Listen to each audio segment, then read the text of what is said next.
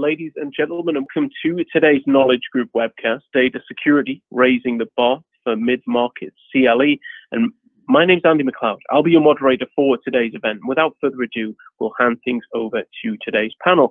I just want to point out, however, that over the next few slides, you'll see some information about the mechanics of our events, information about our participants and their respective firms. Now, also see the link to sign up to our Continuing Education Success Survey, where you can earn 3 months worth of webcasts for a 10-minute phone call with our publisher.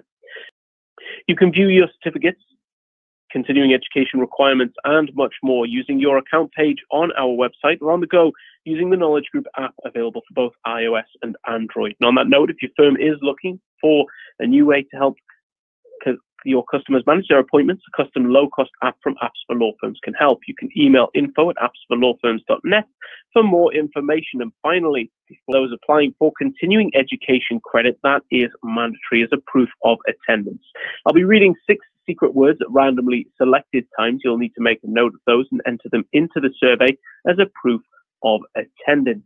Now, before we begin, I'd like to take a brief moment to thank our sponsor, OneNeck IT Solutions, LLC, and our partner firms today, TDS and Alert Logic. Their information is on screen now. I'd also like to extend our thanks to our speakers for their time, help, and support in preparation for today's event. So let's introduce today's panel. We'll hear from Katie McCullough, Chief Information Security Officer at OneNeck IT Solutions, LLC. Well, Katie is Chief Information Security Officer at OneNeck IT Solutions and has direct responsibility for information security, governance, risk, and compliance. And she manages the company's strategic IT security planning and compliance. And Katie validates that all OneNeck services are built and managed according to the foundational security principles of confidentiality, integrity, and availability, and ensuring adherence to professional IT services based on industry best practice frameworks such as ISO, ITIL, and the National Institute of Standards and Technology and Cybersecurity Framework. And she also oversees a team responsible for mitigating information security risks and maintaining oversight of the company's compliance and certification portfolio. And Katie has been with OneNeck for 8 years and has more than 20 years of experience working with prominent managed IT security services providers. Jessica Bartley will be another one of our panelists, the Director of IT Security and Business Intelligence at TDS, where Jessica is responsible for leading a team of security professionals at TDS, a Fortune 1000 company and owner of OneNeck IT Solutions. She has spent the past 7 years establishing an information security practice at TDS that focuses on securing information assets and company data, addressing risks of various threats to the environment, and preventing and detecting potential security breaches within various companies in the TDS organization. And Jessica has more than 12 years of IT security experience and more than 19 years of hands-on leadership experience in a diverse set of information technology areas, including application design and support, server, network, and database administration.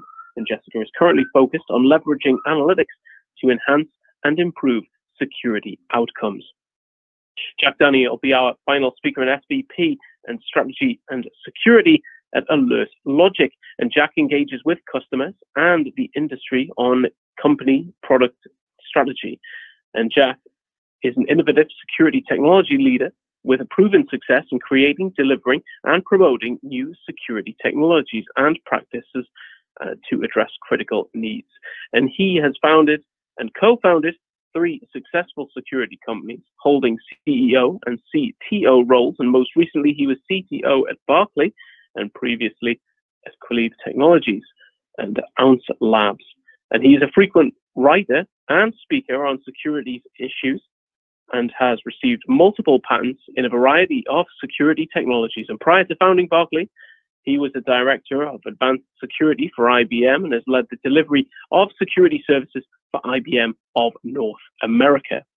Before we do hand things over to our panel today, I'd like to give the first of today's 6 secret words. I mentioned that there were going to be 6 read at randomly selected times. Here's number 1, security, SECURITY. So our first secret word of the day, 1 of 6, is security. We're now going to turn things over to our panel on slide number 11. Speakers, over to you. Hello, everyone. Today, this is Jessica Bartley, and I will just walk us through the agenda, and then we'll head right into the presentation. And we will be kind of bouncing back and forth between each of the speakers, making this interactive between the three of us. So you'll hear the different voices as we go through the presentation. So our agenda today, we are going to start out by talking about the threat landscape that from each of the perspectives that we see across the various different organizations that each of us are involved with. We're then going to review do an introduction of the Center for Internet Security Controls. We will walk through an example and a timeline of a recent ransomware breach that we have worked with. And then we will talk through how to leverage and apply the Center for Internet Security Controls to help reduce risk in your environment and to help mitigate the potential for a breach like we are going to talk through. And so I'll head in on the next slide by talking through from a threat landscape perspective. So as was mentioned in my introduction, so I work for TDS, and we are a Fortune 1000 organization.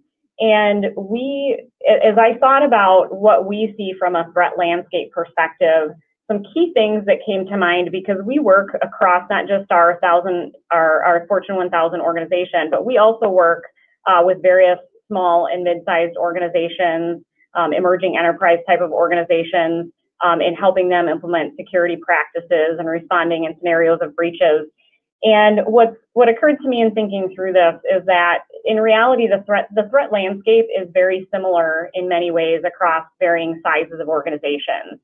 And they come down to some key things. A key item that most of us in the security world are often trying to work to defend against are user actions, for example.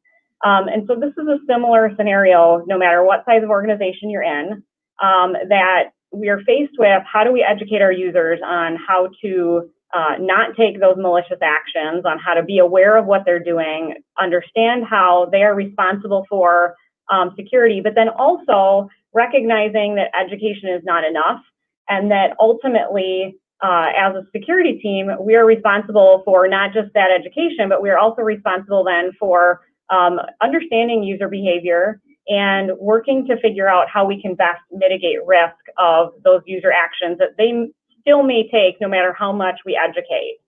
As we look at, I actually just sat this morning with a group of CISOs from various different organizations, and the topic that came up across the board that everyone was most concerned about is ransomware.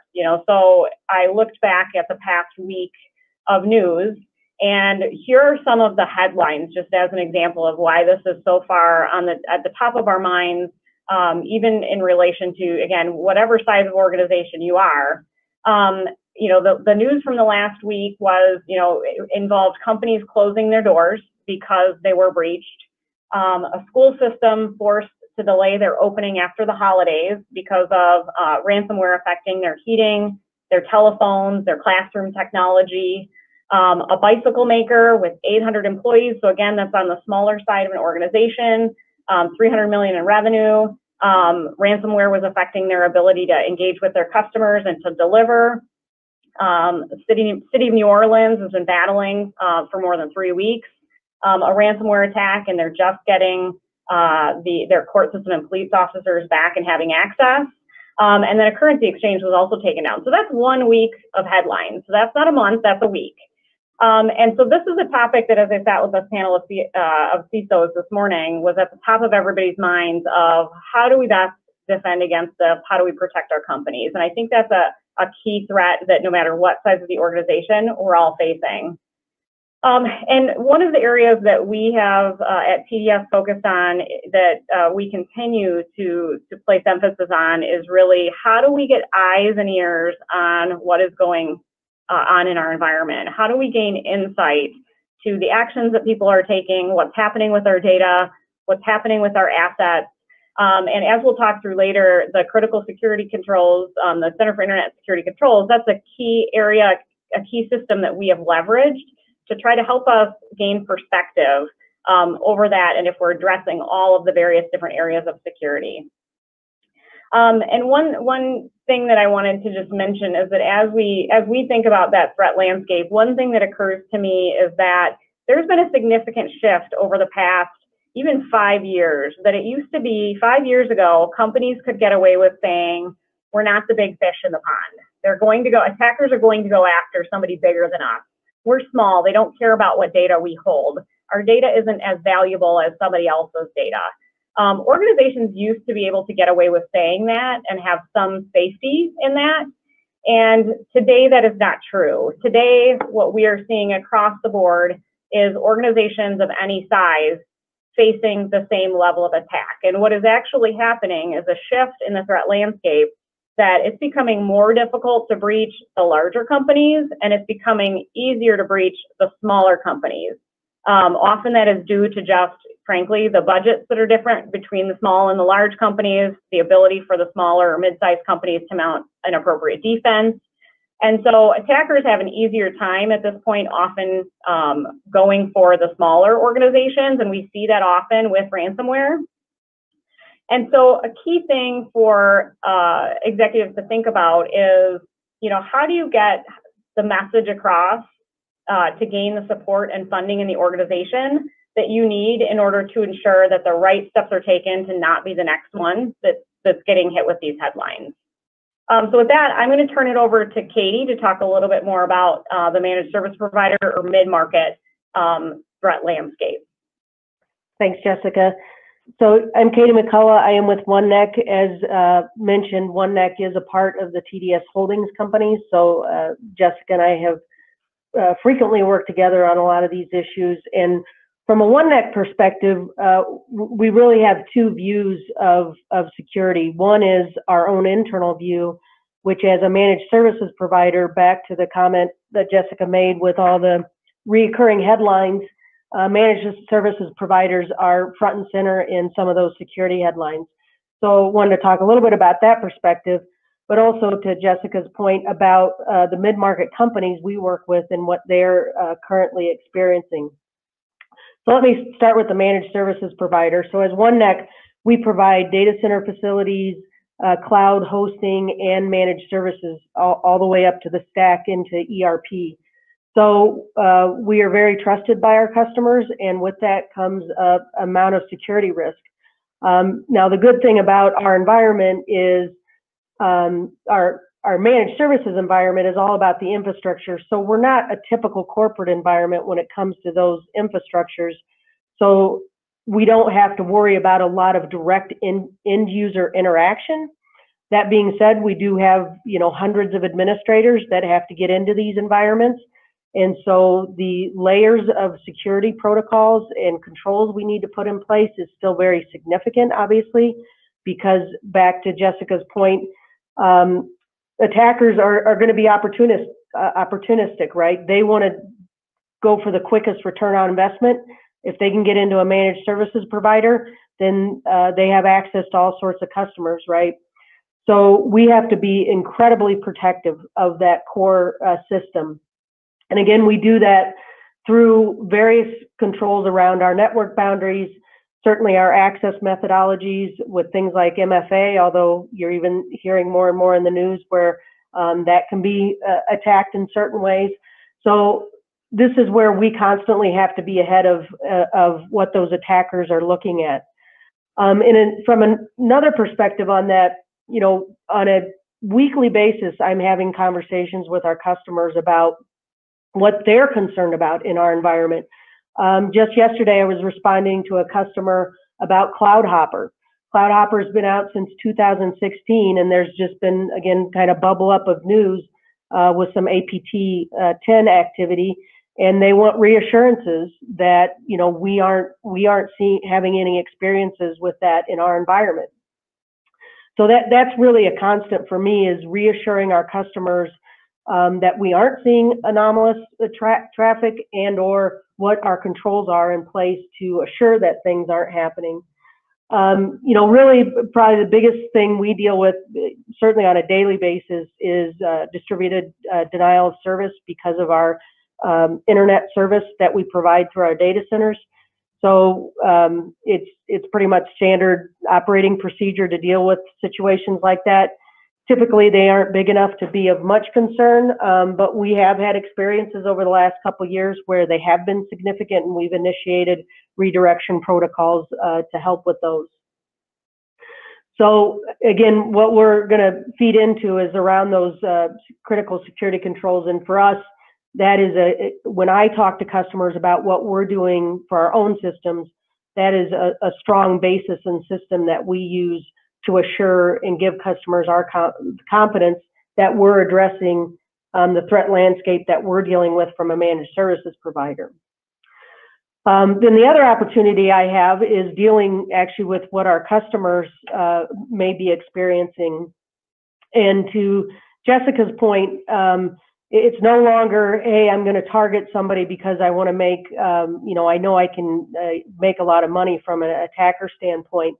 They're going after opportunistic. They've got automated scripts they can just blast out across the board, and whatever's easiest to get into, they're going to start seeing how far they can dig. And that has certainly been the experience we've had with several customers. And it's the age-old, those attackers get in there, they're in there for months. We've had a situation where an attacker was in there since 2016 and didn't really have a significant event in their environment until August of 2019. So the attackers were basically in there for 3 years. And you could see where different activities were going on, and they just kind of stopped because they either hit a wall and they found a different company that they wanted to spend time on, again, going at that quickest return on investment. And then somebody else would pick it up based on the indicators of compromise that we saw in the environment. So it's really interesting to understand all of that landscape within our various customers. And again, these are all small customers, small to mid-sized customers. Certainly, we've seen some focus areas around healthcare in some of the municipalities that we work with. But ultimately, these guys, they're just branching out to whatever is easiest to get into. And so for our customers, it's really trying to educate them and help them be prepared for those situations, or hopefully prevent them in any way we possibly can. And with that, I'll hand it over to Jack. Thanks very much, Katie. Yeah, we've noticed much of the same thing. And the perspective I'm going to give is based in what's happening across a broad variety of customers that we see as an MSSP here at AlertLogic. What you find out is that the actual concern associated with these various customers is different based on their size, right? The threat that they worry about in a much smaller company is really an existential one, right? The Small Business Administration here in the States reported a couple of years ago that about 60% of the small businesses affected by a breach would be out of business in about 6 months, right? So those smaller companies, they view this kind of damage and this kind of threat as really an existential. When you look at mid-sized companies, right, this really becomes a question of cost. The capability and the staffing sometimes isn't available to them to handle the cleanup and the planning, what have you, associated with what goes on inside a breach. And so that mid-tier customer is very concerned with the impact of cost. And as we get to the larger organizations, particularly the largest organizations, it's really a question of complexity. It's hard to understand all the exposed areas of the threat surface. And as a result of that, it can become extremely complicated to try to figure out uniform practices, uniform policies to provide that protection. So I want to talk a little bit about is the really changing nature of the threat landscape as a result of the increasing sophistication of the attackers themselves, right? We know, and we're going to talk a little bit about ransomware today, but we know that ransomware has become a really straightforward way for the bad folks to monetize the capability of breaking into systems. Oftentimes, I try to help organizations understand that what has happened in the case of ransomware is it's really created almost a perfect crime. If you think in the real world, in much the same way as we think online, in the real world, the perfect crime is profitable, right? And it is one that's relatively simple to execute, and you're unlikely to get caught. I can't think of 3 better words to use to describe ransomware, right? It's really very, very straightforward to execute. You can even go so far as to use ransomware as a service platforms, right? So the proliferation of the technology is not going to be bound up by some form of complexity. We know it's profitable. It costs almost nothing to execute these widespread automated attacks. And so what we end up seeing is that they're extremely profitable for the folks engaged in. They need a very low take-up rate in order to make it worth their while. And the advent and the use of cryptocurrencies, which really started about 2013, really coincident with the most rapid rise in what happened in ransomware incidents and events, that showed that there was a way in which they could be paid for the badness that they were doing in a way that was almost completely anonymous. And so we see ransomware exposing this triad, right? This capacity to create a simple crime that is profitable, that you're not going to get caught for. And so we expect to see it continuing to grow. And depending on whose data you read, who you talk to, the figures run anywhere from $10 billion to $75 billion in losses over the course of the last 12 months. We know that the FBI has reported that they believe that roughly $1 billion has been paid in ransom. We also know that the growth rate is expected to be somewhere between 35 and 60% year-over-year. So, you know, this is a really complicated space, and the threats themselves are changing quite a bit. One of the reasons why I think that this discussion today around the CIS practices and the controls is because it allows us to bring some uniformity and to bring some measures. You know, one of the critical steps in being able to understand how to do the right and balanced level of security inside your own environment is to be able to do two main things, right? One is to be able to prioritize. And again, the data shows us that a majority, it's almost 80% of organizations are expecting to spend more on their security budgets in 2019, 2020, right? And if I look at that, how does one decide where to spend, right? That kind of statistic tells us that people are trying to do more, trying to do the right thing, but you need to find a way in which to prioritize, to identify gaps, to understand better how you can improve. And I think some of the data that we're going to be talking about today will help us to achieve, you know, some of those conclusions. And as you're proposing that, right, as internally you're trying to figure out what am I going to do, you also want to understand what are the metrics I'm going to use to measure.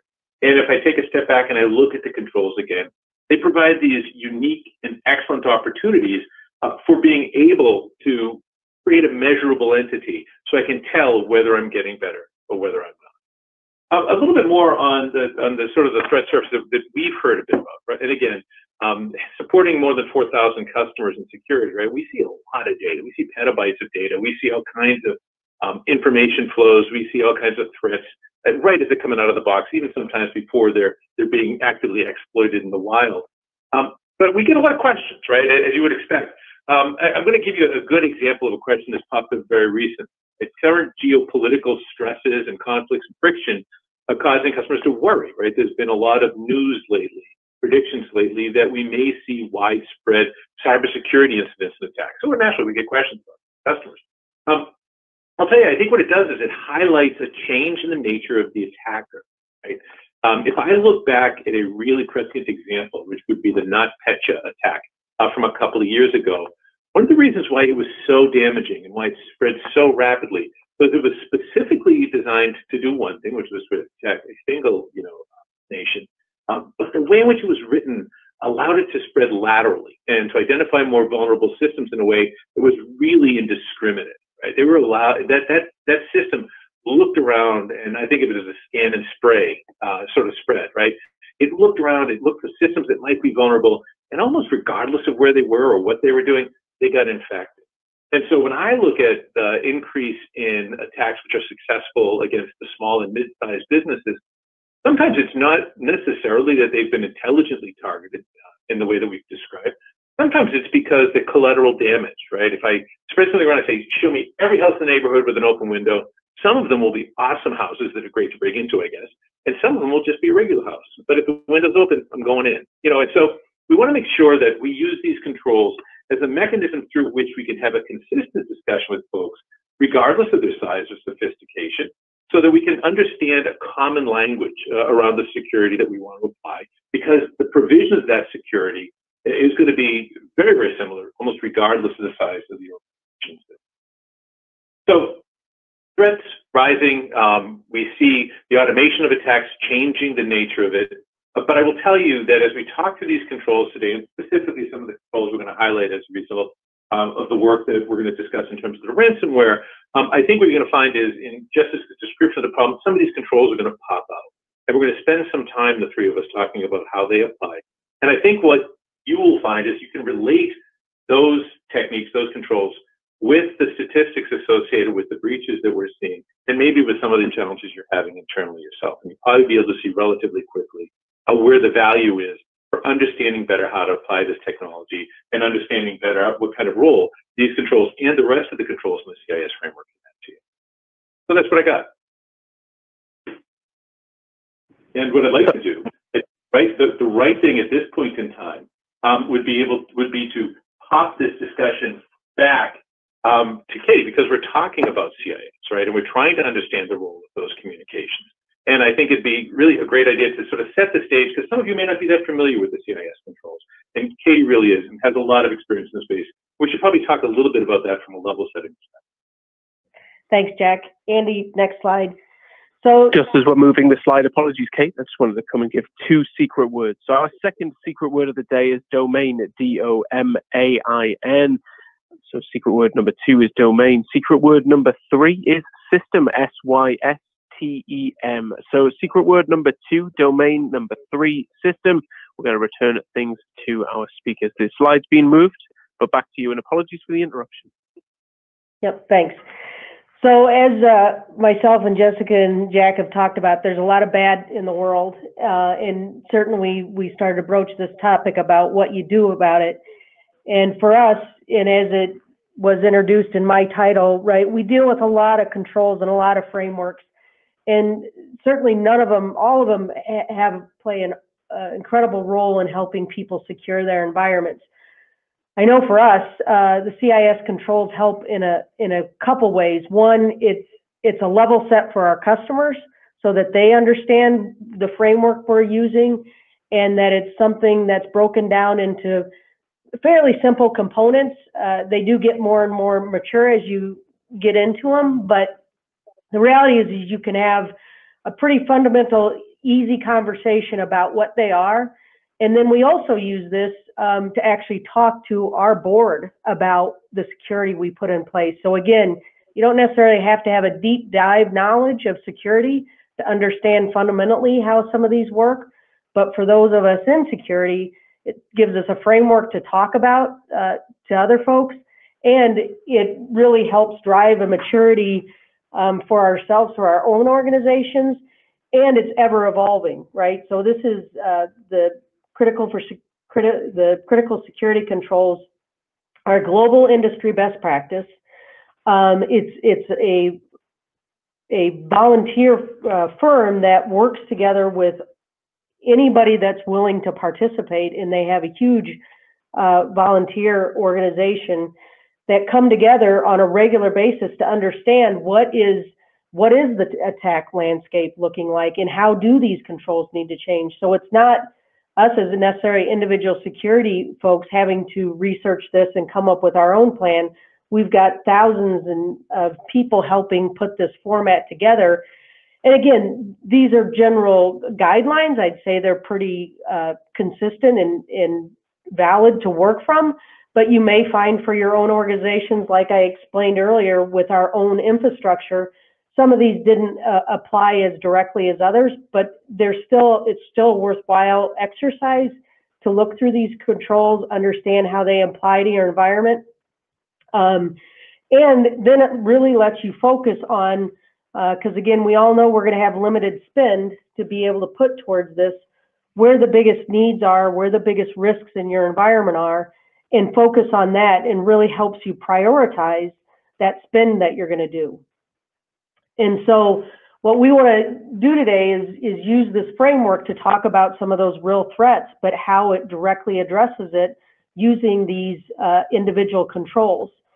I will also, with the next slide, Andy, if you can forward, talk about, again, the critical security controls are there to try to break it down, to make it easy for folks. And I encourage you to go out to the website. They've got a ton of information that will help give an overview on this as well, so that you can inform either your leadership or your teams about what the basics are. But again, they're going to break it down so that you don't have to boil the ocean in trying to fix everything that you may think is needed to be fixed with your security program. It really helps guide you through that, looking at, are you a small business? And if you are, look at this implementation group 1. So it's typically targeted where there's not a lot of regulated data that you have in your environment. But no matter what, it's a starting place, right? So they break down the controls even further on what you should be focused on as a small business. And then either from a maturity standpoint or as you go into larger organizations, you get into more of that implementation group 2, which certainly has many more controls to consider. Starts to, deal with sensitive data, potentially even legislated data that you might need to be concerned about. And in this day and age, with all the various legislation being passed, more and more companies are falling into this group to be able to assure that there's proper security and privacy around their data. And then ultimately getting into that implementation group 3. And as Jack and Jessica talked about, right, these are certainly your Fortune 500 companies where they've got dedicated staff and they can focus on these things. And that's where, as OneNeck, we have the benefit with having a parent company like TDS that has that maturity level in implementing all the way up to this group 3 status with a additional maturity around it. So we are going to do a deep dive on the whole framework, but I think it's important, again, just to do a quick primer that it exists. If you don't already have something today, highly encourage you reading up on it more.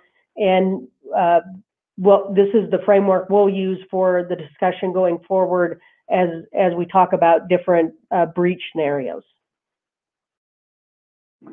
Yeah, and I think that what Kate has described is really important, specifically when you start thinking about the way that these implementation groups, and if you think about them as the breakdown of controls a little bit earlier, help us to better understand the way we can prioritize to do what we can to get the most value, right? One of the most important concepts in security is understanding where I'm going to get the most security return for my investment. And so I don't overinvest in those technologies that I know well. Organizations like OneNeck, like TDS, who actually have the experience and understand how to make those decisions and do it at a much larger scale, can be really useful sources of information for mid-sized and smaller companies because they can apply the research that they've done and the value that they've seen to problems at a smaller scale. Let me give you a really quick example, if that's okay, just talking a little bit about specifics on some of the stats associated with these controls. A lot of folks are taking time and moving, transforming their organizations into more cloud-facing organizations. And whether we're talking about the AWS team or Azure or GCP, there's been a lot of work done to define the shared responsibility model, to understand where does the responsibility of the infrastructure provider end and where does the responsibility and CIS actually has controls, which are subsets of some of these controls, that talk about the way in which things like the configuration of those setups can be maintained effectively. But if you look at the statistics, right, there were all kinds of data. The breach was a big one. Cat 1 breach, was a big one. Talking about the way data gets leaked out of poorly configured buckets, etc. But controls like this, right, implemented with the right priority, can help you to better understand and better have visibility into where those vulnerabilities may exist inside the system. So there's a very practical value that can be had at looking at these controls, and it starts with a practical understanding of perhaps where you have your biggest gaps, where you have your most valuable assets, or where you think you're most likely to be impacted based on the way that things like network connectivity works or so. So as we go through this discussion, I think that the Kate's description of the controls is really an important one. Recognize that this is a framework that you'll apply as is appropriate in your own organization, and sometimes you'll be looking to other folks for a little bit of help in terms of understanding where. Great, so if we move on to the next slide. So what I wanted to go into before we actually hit on a timeline and an example of some ransomware is a focus on one of the things that we really appreciate about the Center for Internet Security Controls at TDS is the fact that it doesn't just focus on technology and tools. And so as Katie and Jack had mentioned, we all know security is a complex topic, and it's tough to break it down in a way that you can easily communicate about it, you can get on the same page within your organization about it. And that's one of the key things that these security controls have helped us be able to do.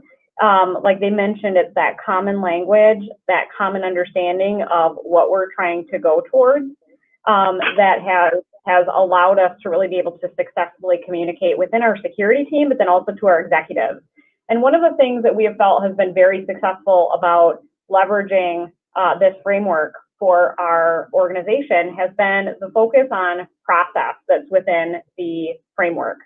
So many organizations go ahead and they buy various different tools. You know, they buy the Next-Gen AV product, they buy logging, they buy SIM, they buy CASBs, they buy all of these tools to try to reduce risk in their environment. And a big gap that they end up left with is the process to successfully run those tools and to successfully monitor, keep eyes on, and then take action on those tools.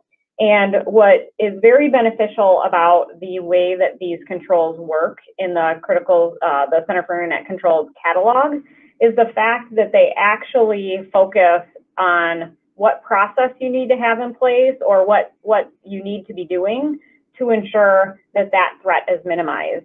And as Katie mentioned, and as you'll see in our example, we see scenarios where attackers sit in organizations for months, for years at times, and oftentimes those organizations have the tools in place to be able to see what is going on in their environment, and they fail on the process side.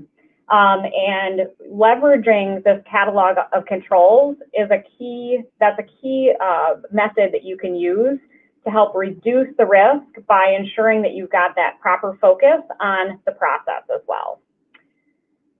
So if we go to the next slide, so we'll actually talk through here an example of a ransomware event. So this is a situation where we were called in, OneNeck was called in to provide incident response and forensics services.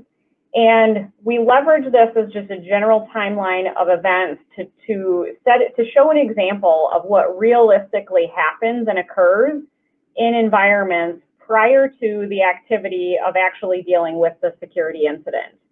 And so in this example, and I'll give you kind of dates associated with and even hours and minutes here. So January 2nd, TrickBot banking Trojan was detected on an endpoint by an AV solution. So this was a standard AV product. It was not a next-gen AV product or one of the more advanced products. It was a standard AV solution. The product itself attempted to thwart and remove the infection, but it was not able to remove all of the files. So by January 3rd, TrickBot had spread, even though the AV product had detected it, that piece of malware had spread to the startup folders of every system in the environment. It had spread to every user-based system in the environment. What occurred then was ultimately, again, we looking back at forensics, we could see that the AV product continued to try to clean it up, but continued to miss certain files, which allowed that piece of malware to persist in the environment. By January 18th, a local user account was compromised. This local user account then allowed the attacker to continue between January and April to collect data on the environment. And so ultimately what they did here was they sat in the environment and they gathered intel. So they looked at, what systems are used for backups, what type of OSs are being run in the environment, what different servers are being accessed frequently. And what this gives them is the ability to understand what the most valuable assets in the environment are. Ultimately then, April 18th, a domain admin account was compromised when a domain admin actually logged in. This was then used to spread the actual piece of software that spread the ransomware or that encrypted the files, which was Ryuk ransomware. And within 21 seconds of that domain admin compromise, the ransomware software began encrypting. And it started with the most valuable systems. So from an attacker perspective, if they can take out, again, especially when it's ransomware, if they can take out your backup system first, that is their first step to stopping you from being able to recover without paying them.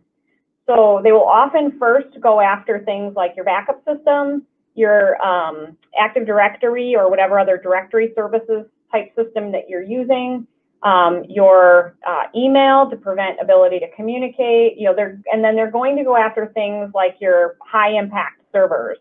So if there's a system that the majority of the company is utilizing, in their time that they are collecting the intel, that's what they're going to look for, is where are their high numbers of connection. They're going to look for scenarios where there's potentially sensitive data that they could gain access to and encrypt, because obviously the thing that they're going after is to try to inflict the most amount of harm in order to require a ransom payment. And then ultimately, after that 21 seconds started, it was in a matter of hours. I've got 4 hours listed here. I think it was actually closer to 3 hours that almost every single server in the environment was completely encrypted. And that included all backups. And so, in most scenarios, we would always recommend having an offline backup that is not accessible. A lot of organizations do not have that. And so if you do not have that offline copy, it's very difficult to recover as soon as those backups are encrypted. And so then the other scenario that we saw occur here as well was that the majority of this activity occurred off hours. So again, likely in that time where they were gathering intel, they were also looking at patterns of traffic in the organization and seeing that, for example, overnight, there's less activity, which means that the likelihood of somebody being able to detect that something had gone wrong, or that something was encrypted or they couldn't access a file appropriately, that's minimized. And so the ability to alert during that time, unless you've got systems set up to alert, the likelihood of a user detecting that and being able to report it and then IT being able to respond to it is minimized. And that's a part of the intel that they gather.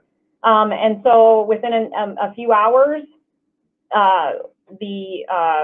like I said, the servers and various different endpoints in the environment were encrypted. And then in that state, an organization is left with a, how do I recover? Or frankly, do I pay in order to recover? And so, some of the things that we think about in a situation like this is, in this case of a scenario, again, because those backups were encrypted, if you're in a situation where those backups are not offline and you don't have an inaccessible copy that the attacker can't get to, ultimately what this led to was months of activity to completely rebuild systems, piece together ways to try to recover whatever data could be recovered, and ultimately try to recreate systems in order to get the company functioning. And this is where, depending on the size of the organization and depending on their capabilities for recovery, this is where some organizations wind up being put out of business because they do not have the resources to do full rebuilds and full recovery like this. And ultimately, what most organizations are left with is the fact that ultimately the cost to prevent this type of a situation would have been significantly less and ultimately less impactful to the organizations and to their customers if the organization had focused on prevention instead of recovery.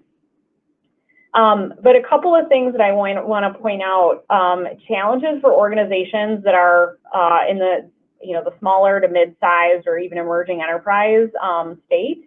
Oftentimes they're in a situation or in a scenario of having the IT systems in their environment that put themselves at risk. So they have the type of asset, the type of system that an attacker is ready to compromise, but they often don't have the IT knowledge, the IT staff to even recognize that risk that they have.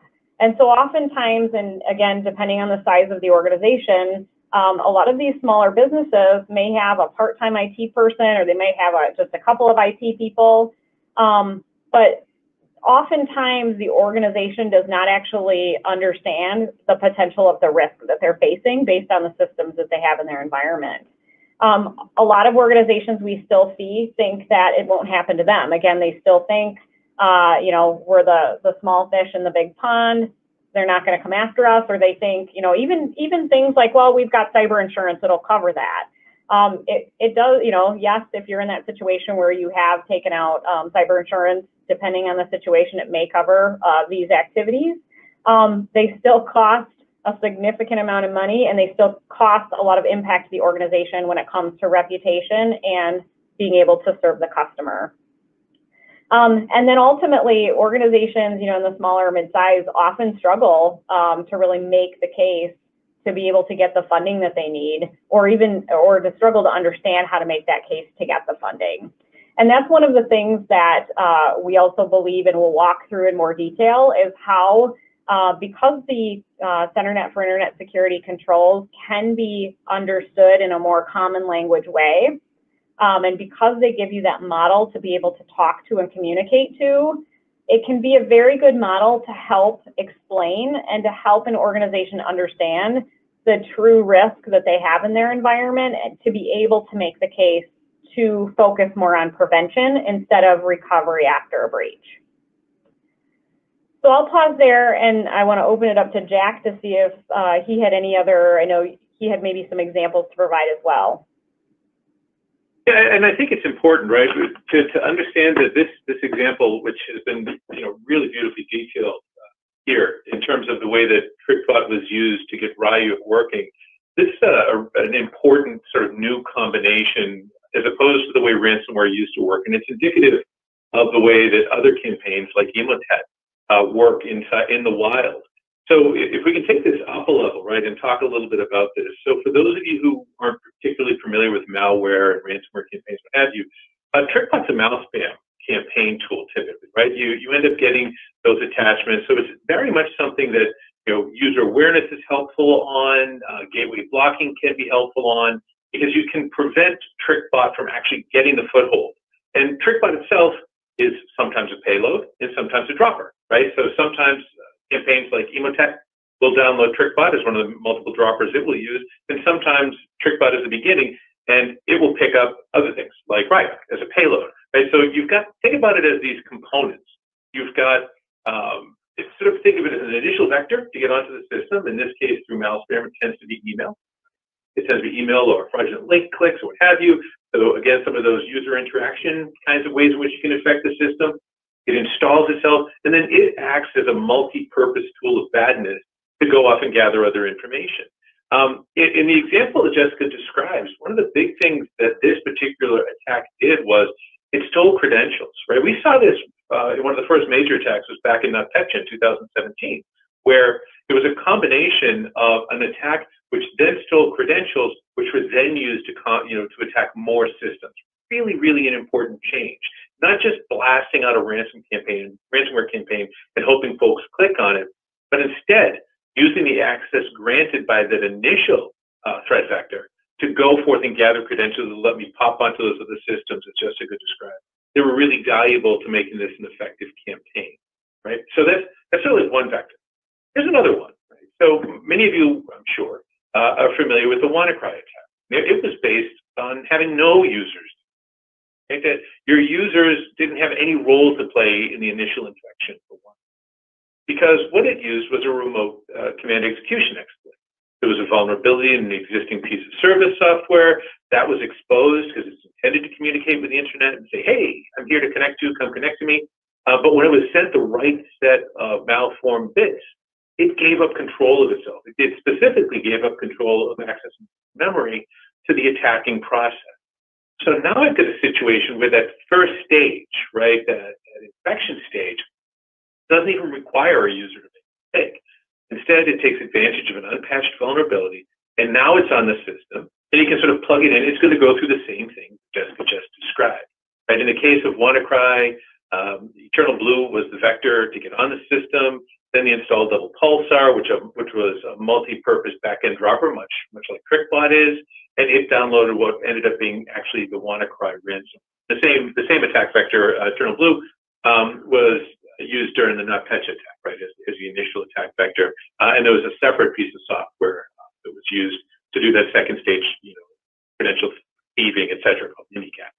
So I think one of the most important things to take away from this discussion that Jessica's just walked us on is the fact that there are stages inside these attacks. And one of the benefits to thinking about these CIS controls we're going to talk about is those individual stages give us opportunity, through which we can disrupt and intermediate that attack, right? And stop it from spreading and causing the harm that we know it's capable of causing. Because the modern attack is many things, right? It's in multiple components, and some of them, an example like Emotet, are what we talk about as being polymorphic, right? So one of the reasons likely that this particular campaign, was detected multiple times by the AV vendor, but perhaps couldn't have been stopped, because it may have looked a little bit different every time. A polymorphic attack campaign, there is a different executable running every single time it gets downloaded. Right? The dropper manages to change it enough so it's not recognizable, and so it's hard to make it go away. Sometimes if it's not a polymorphic campaign, these are largely in-memory campaigns. The attack doesn't require an artifact on the system to run. It's not running out of some XE or some DLL, but instead it is running through maybe the auspices of some script, right, that gets executed inside one of the Office products, as an example, right? We see macros being used. And now the power of it exists in memory. Nothing to scan for, nothing to look for on the disk. Instead, it exists in memory. And so as these campaigns change their tactics to get around the security mechanisms that they know we have in place, we have to be thinking of more and more ways in which we can both prevent those individual attack tactics from working, but also we have to make some accommodation for the fact that something might get through, and we have to be watching. I think that one of the most important elements of Jessica's description here is that in that 4-hour period, right, it was likely taking place when there weren't a lot of folks watching. And if I'm thinking about it from my own perspective, you really want to be watching all the time. We don't know what geography the attacker is coming from, so I can't rely on them when they're coming from someplace 12 hours away, that they're going to be operating in a 9 to 5 East Coast time frame, right? And so there's this need for a consistent view to watch for things as they're trying to do the collateral spread. And look at the timeline Jessica has here, right? We're looking at January 2nd, through the middle or end of April, right? That seems like a lot of dwell time, right? 3.5 months of dwell time. Sad thing is, most recent reporting shows, I think the average dwell time to detection of an attack is 109 days. 109 days. So it used to be that ransomware was the easiest to detect. Why? Because the campaign would land, they would punch you in the face and would ask you for money. So guess what? I know I get hit by ransomware because it just asked me for ransom. Today's campaigns, as this one describes as well, is a lot more subtle, right? It lives for a long time. It's gathering intel, it's gathering the credentials it needs. And even if the ransomware part didn't work, well, this campaign already has users and authenticated credentials and the ability to get in and out and to try something new through that dropper trick bot. So it's just a much more dangerous, a much more nuanced style of attack than it used to be. And the ultimate end of it may be ransomware, sure. But realize that in these more complicated, more sophisticated campaigns, by the time you see the ransomware notice, there is so much other stuff that's happened that you're going to have to go figure out how to unwind and how deeply you've infected before it can move on. And as we talk through these controls, you're going to see some ways in which you can establish some level of visibility into how these things could be happening, and more likely some breakpoints, right, where you could actually stop these things faster. So it is a big and growing threat, and I really appreciate the detailed presentation from Jessica, because it allows us to look at how in this specific instance, all these different components were used to the ultimate success. Yeah, and I think that's a key, several points that you made there, Jack, are key to one of the things that we've seen significantly changed. We've worked with various forms of malware, especially ransomware, over multiple years here. And one of the things that has significantly changed is, it used to be that ransomware would work by a user would click on, something malicious in their email, open it up, it would run a script. And ultimately what it would do is it would just kind of scan the network and it would encrypt anything that user had access to, whether it was just open file shares but it ultimately focused on typically that one user account and what that user could do in access. And what's really shifted is almost this patience of the attacker, and the intel, that the attacker gathers, and sitting in the environment and looking, monitoring, watching, and then really working to hit where it hurts versus just hitting what's easy to access. And I think that's what's shifted, because we often get asked, what's the difference? We've been dealing with ransomware for years. I mean, this isn't a new thing, but the methods and the mechanisms are new. And we often get asked that questions about what's the difference, why is it hitting the headlines in the news so much? Why are people paying so much for this? And it's literally a business, that the attackers are running. I mean, ultimately they're making money at this. They've advanced and matured their business and evolved it ultimately to the point where it's not just the simple things that they go after, but instead they use different methods and almost patience in what they do in order to gather the information to be most effective at what they're doing. So if we go on to the next slide here, one of the things that I wanted to point out was I took, for this example specifically of ransomware in an environment, and I laid out all of the different controls that the CIS controls are within that catalog that would have applied to be able to prevent. And we'll go through these in some more detail, but I wanted to give this kind of one picture view. These are various different controls along the way that, if properly implemented, would have been able to detect and then prevent that action from occurring, and then the cost of that malware in the environment. And so we'll hit on, I think, each one of these in more depth and talk through how they could have been applied. But I ultimately wanted to point out, in this specific example that I gave, the organization had, they could have had knowledge that this was going on in their environment prior to this occurring. The fact that the AV tool had alerted is a signal right there that something was going on. But what was missing in the environment, they had the tool, but they were missing the process of the maturity of actively monitoring that, actively ensuring that was on all systems, and then actively validating that it was doing its job of cleanup. And again, that's what we often see in organizations that leads to a compromise like this. And then ultimately, after you've dealt with the breach and after you're dealing with recovery, you're often dealing with questions like, was their data exfiltrated? And if the organization, does not have some of these other controls in place, those can be some pretty tough questions to answer. And so we're going to go in this next kind of set of slides, we're going to go through and we're going to talk through each of these different areas of the controls that could have been applied that would have helped prevent a breach. So if we hit the next slide. Okay. So when we think about the ways in which the impact that we just described in that example, right, could be avoided, it really starts off with what I think about as visibility, right? The control number 3 in the CSC is really about vulnerability. But there's actually an even earlier control, which is related, right? Which talks about the inventory and control of hardware and software assets. Those are sort of like two of the first CIS controls that you'd want to take a look at. Because oftentimes what happens is that vulnerability management may end up being focused only on what people think about those critical servers, those critical systems, or the exec's laptops, or the specifically, set up instances inside the cloud that I care about. But in reality, the systems which are much more likely to be sort of out of date and ignored, neglected, and likely to be breached tend to be something else, right? They tend to be those systems which are not necessarily as tightly related to the critical core, highly visible company function. So one of the first things for you to consider as you're thinking about this control and about vulnerability management is, first thing you want to do is understand everything that's out there. Because as an example, in the attack that Jessica described, those initial systems that got corrupted, those could have been almost anything, right?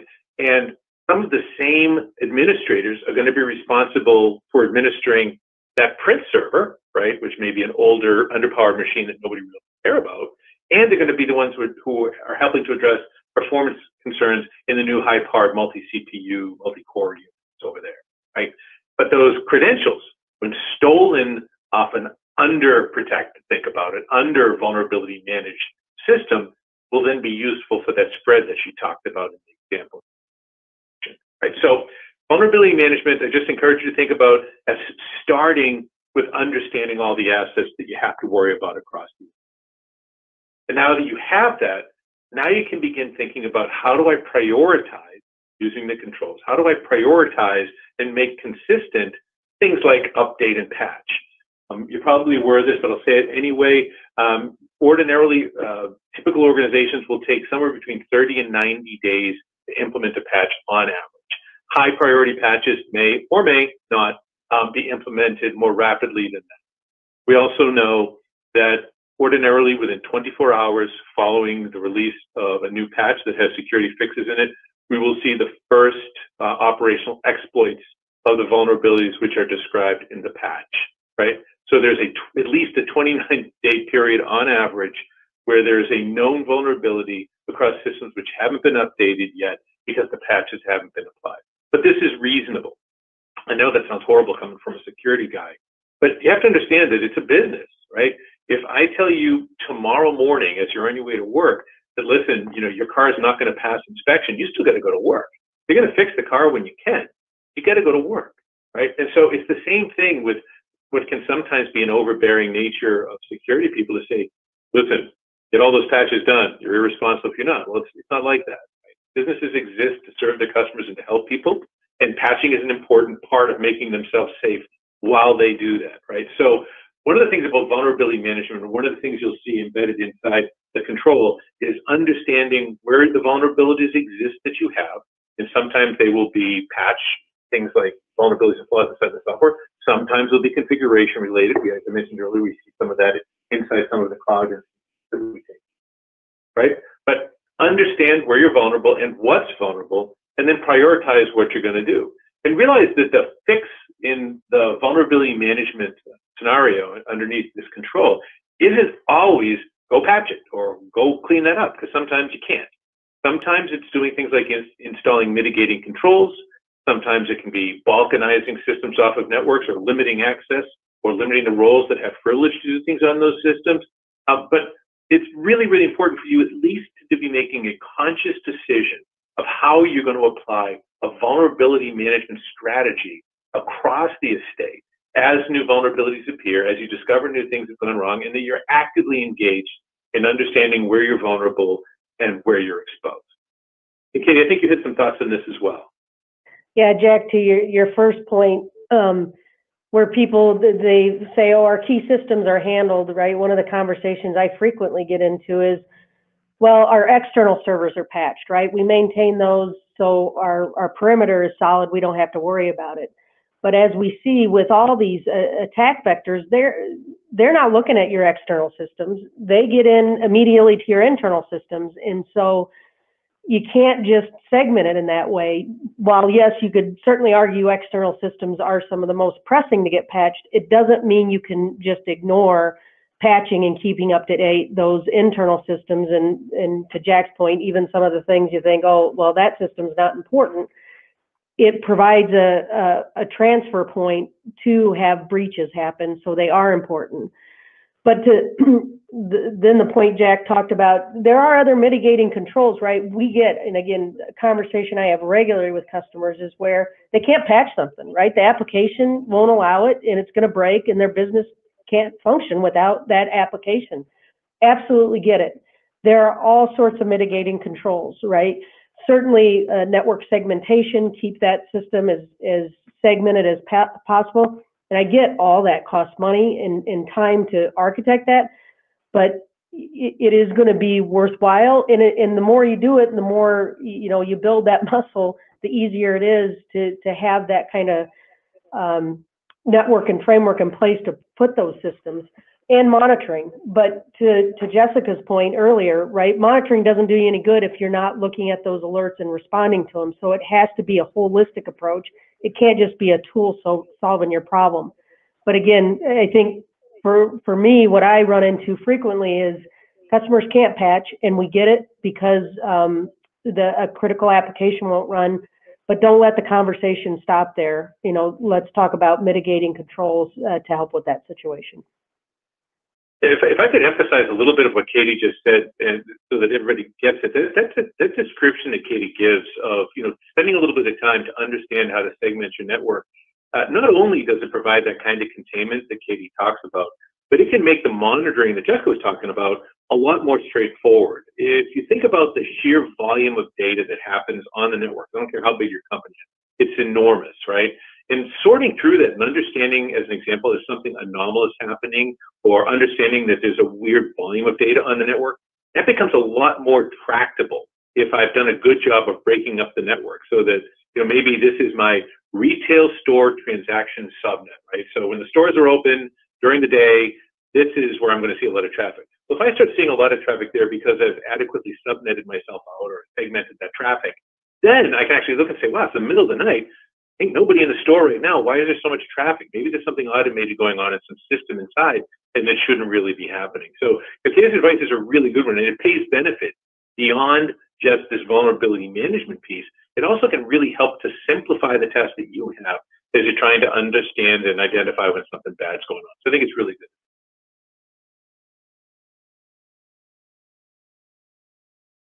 Ladies and gentlemen, just to give our next secret word number 4 is software, S-O-F-T-W-A-R-E. So our fourth secret word, number 4 of 6, is software. And if you've missed any of our secret words today, you can send us an email, info@theknowledgegroup.org, and a continuing education coordinator will be able to assist. But for now, we're going to return things to our panel, and apologies for the interruption. Great, thank you. If we can move to the next slide.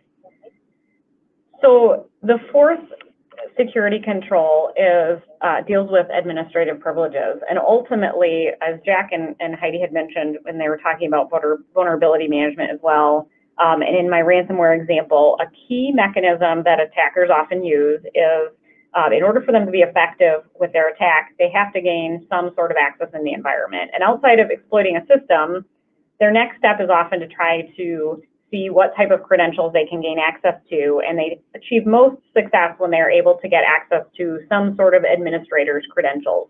Oftentimes it's going to be something like a domain administrator, or what we would often say a super user in the environment, so somebody who's got a broader set of access than your typical user does. And their goal is ultimately, if they can gain access to that, that's how they spread the ransomware, that's how they spread any sort of malware, that's how they get broader access to data. And in the scenario of the ransomware example that I gave, that was a key mechanism that was used that actually allowed them to really proliferate the Ryuk ransomware in the environment and then successfully encrypt. And so critical security control number 4 goes into detail on process, oftentimes, even more than technology, again, process that can be put in place around privileged accounts to ensure that the ability for an attacker to leverage an account, to move within the environment, gain control over the environment, or take some other action can be limited.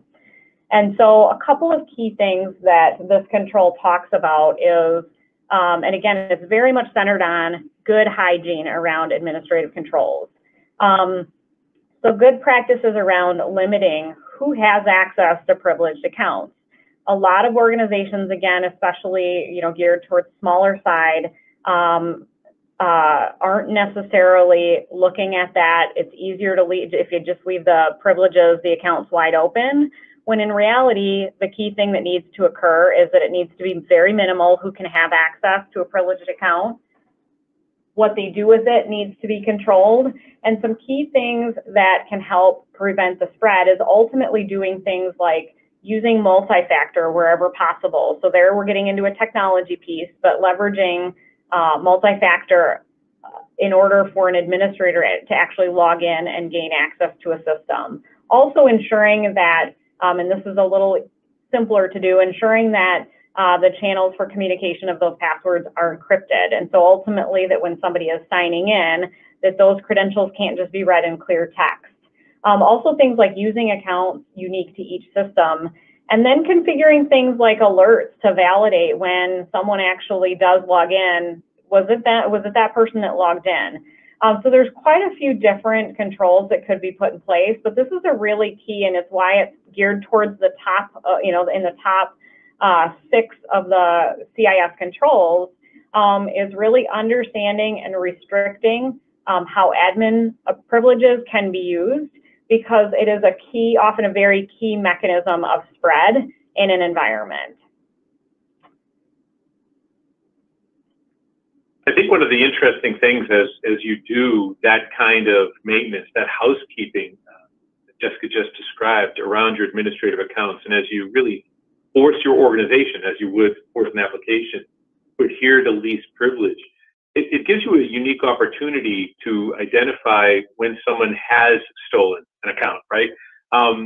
If I try to use anomaly detection in general, right, we've learned over the years, it can be really hard, right, to watch a broad network and say, wow, this user's doing something odd, because users can be so variable and things change so much. Administrators aren't the same way, right? And so it is much easier to identify when something weird is happening associated with a privileged account, assuming you go through the good work that Jessica's just described. Really much more easy to understand when something's weird happening in admin accounts, so you can see that there's been that initial point of infection. So if I see a privileged account attempting to do operations that it doesn't have privilege for, that's weird. If I see a privileged account from one network or from one service attempting to make changes to another one, or to create, as we referenced here, a new account in some other place, then that's also a weird thing. And it provides me with really early indicators.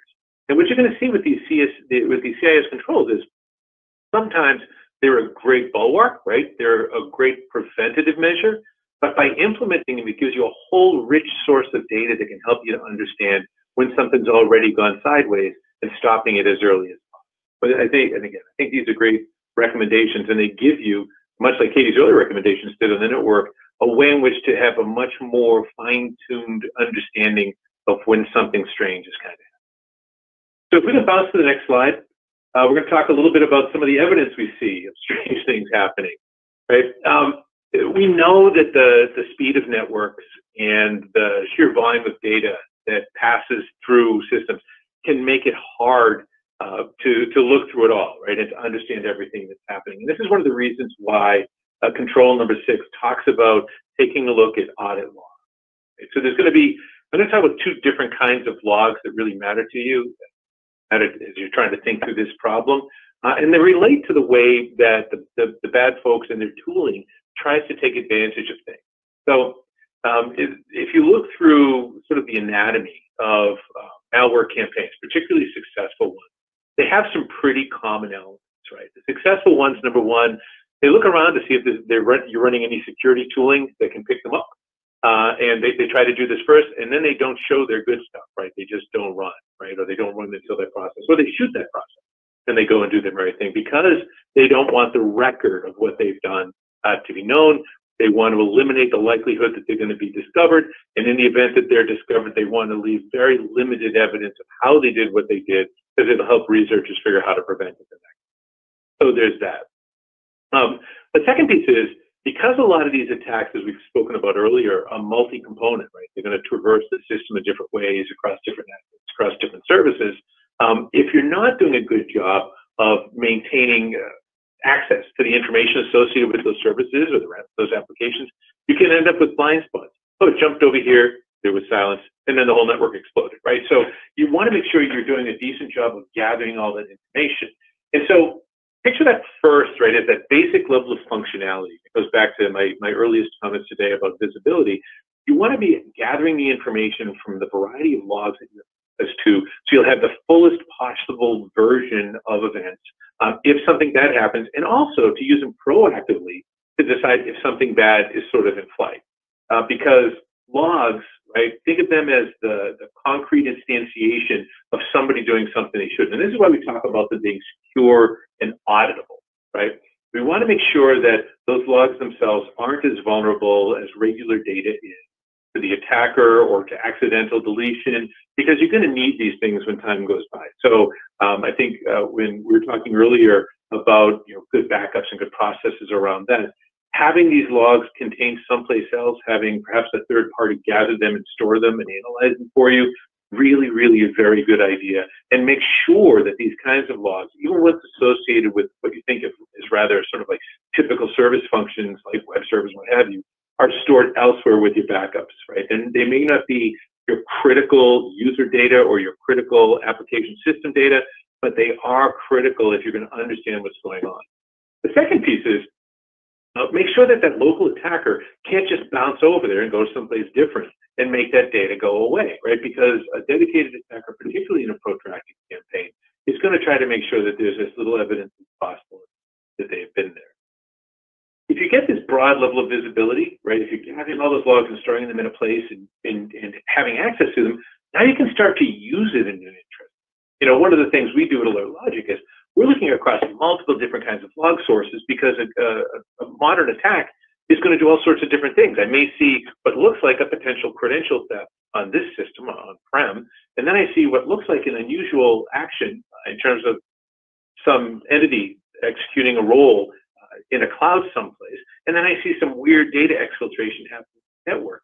Well, because I'm gathering all those different logs together, if you're gathering different logs from different kinds of services, you can sew them together, right, and understand, and many times, we do it with analytics, you can understand that something bad is happening because of what you see across multiple logs.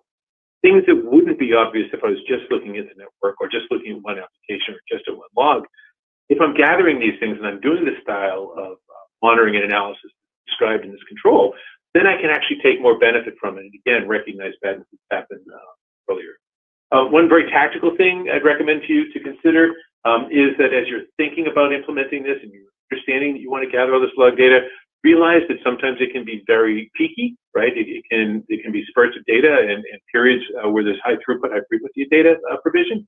And so what we have found is that, you know, organizations which are concerned with this, that have high enough bandwidth or throughput to worry about it, they tend to go to cloud-based infrastructure so they can hyperscale. You know, for those of you who aren't doing it yet, there's a lot of information that comes in the logs associated with system services and security tooling in general, particularly if you're trying to do things like packet capture.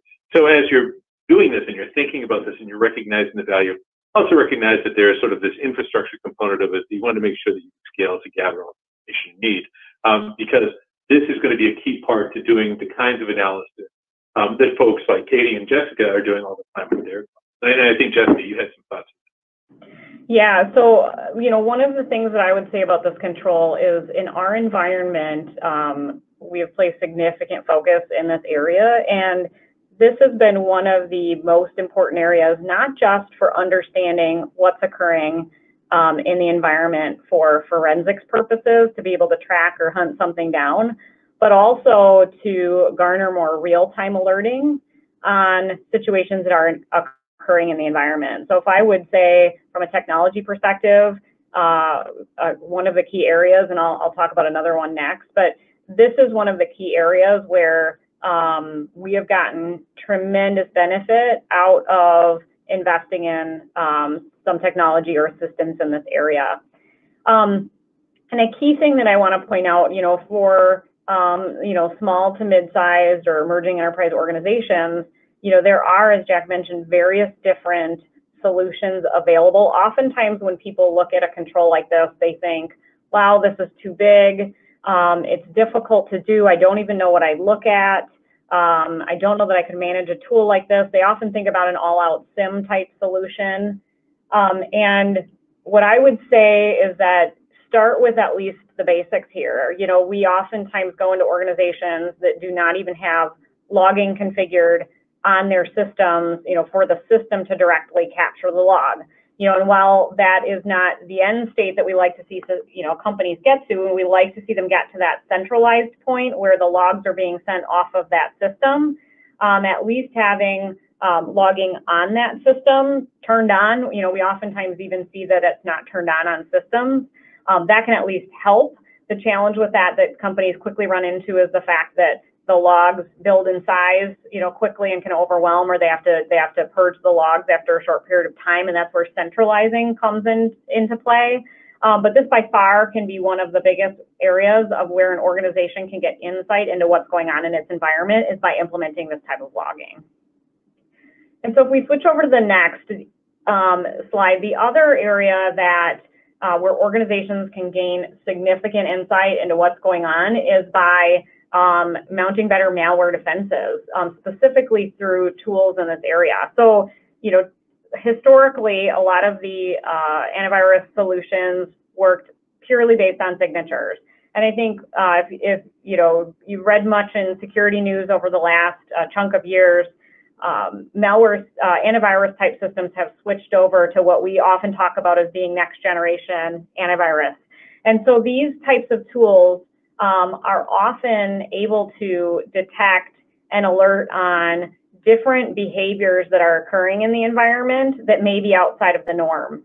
And so they're shifting, these tools have shifted from just being able to alert on a specific signature of a specific piece of malware, which was a never-ending battle to try to keep up with, to actually doing more in the way of monitoring and alerting on abnormal scenarios in the environment to be able to tell you that something different occurred than, or something that a typical profile of an attacker was spotted, to be able to alert and identify on that. But even if you are not able to step into a full next-gen AV type tool, a key thing that I would recommend, and as was seen in the ransomware example that I gave, many organizations have at least a very basic, or have more of the basic antivirus tool. And those are still good products. You know, they're not up to the level of what those next generation products are, or the advanced malware products are, but they're still products that can give some insight into what's going on. And so in the ransomware example that I gave, the standard AV product had alerted and had tried to contain and remove that piece of malware multiple times. And just the, you know, I've talked about process a lot, the act of having somebody in your organization or somebody that you partner with that can keep an eye and have eyes on those tools to ensure that action is actually taken that's appropriate when something is detected. And that's often a situation where we still see organizations kind of fall down. Again, is putting in the tool, or a lot of them will even pay to put in the next gen or the advanced malware protection type tool. And then they forget the part about the monitoring, and they forget the part of keeping the eyes on the screen. And then ultimately, it almost, you know, it's rendering that investment of limited value ultimately. You know, and the good thing about some of the more advanced tools today as well is that they can not only detect, but they also have modules where you can actually block and prevent an action from occurring. And so ultimately you can configure them that if it detects something that appears to be a malicious action in the environment, it can actually isolate that system or prevent that action from continuing in the environment. And so again, you know, this is a scenario where there's a lot that can be done if you've got just a standard AV tool, as long as you're keeping eyes on monitoring it. But then, you know, there are more advanced tools here, and that's what this control focuses on as well, is that the basic of, do you have the tool in place? I think Jack had mentioned early on when he talked about vulnerability management, the ensuring, and it's the security control 1 in this framework, ensuring that you understand what assets are in your environment. So what hardware, you know, what servers do you have, what desktops do you have, to ensure that you have full coverage on them, and to ensure that you actually have tools like an antivirus or advanced malware protection tool covered on all of your systems and not just part of them. So that's a key part of what this control focuses on, and then ensuring you've got the eyes on the screen to validate that you've mitigated appropriately if something is detected, and then ultimately as well looking at some more advanced features in some of these tools. I think that one of the added bonuses of doing the work Jessica just described is that there is this aggregated capability, right? So if I do have even the simplest anti-malware tool in all my systems, and then all of a sudden I see, you know, 5 systems out of 500 light up, right, with the same kind of error, now I know that there's something more systemic coming against me, right? I understand perhaps that the organization is under threat, or I recognize pretty quickly that there's an infected machine inside my network that's doing that scan and spread, right? That's trying to apply a piece of malware across multiple systems. So again, I think that this level of consistency according to the control, whether you're talking about traditional antivirus or the next gen, which is capable of detecting things which aren't necessarily signature-based. It can really provide you with interesting telemetry, right, about what's going on internal to the network, and it may give an indication that something worse is active. Now, a lot of what we've been talking about to this point has been about defense, right? It's been how do we block these things and keep things away.